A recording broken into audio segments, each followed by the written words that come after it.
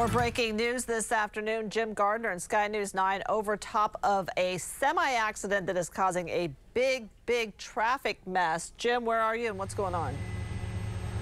Well, that's right, Dana. Now, this just involved this semi. We're not sure what happened here, but he is stalled in that second lane there. They got the wreckers here, but they're having trouble. I don't know exactly what's going on here, but I can tell you they have I-35 northbound at 27th Street here in Moore coming northbound down to one lane.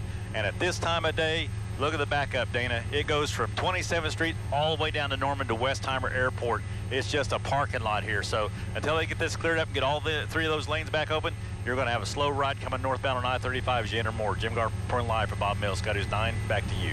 Jim, thank you. Once again, that's on I-35 northbound there in Moore. Stay here on News 9. If there's any developments, we'll let you know.